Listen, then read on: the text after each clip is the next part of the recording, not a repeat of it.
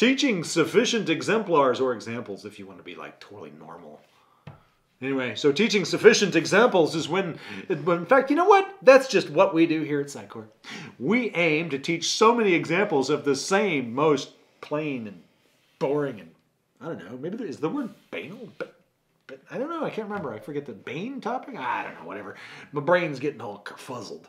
Anyway, so teaching sufficient examples just simply means we're going to teach an example and another example and another example and another example and another freaking example and more freaking examples. So many of them that you can't possibly miss the point.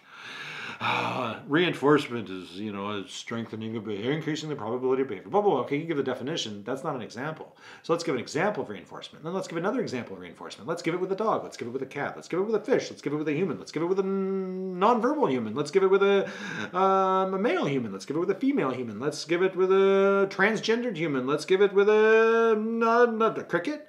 Oh, and you know what's really cool? You can even give it to bumblebees.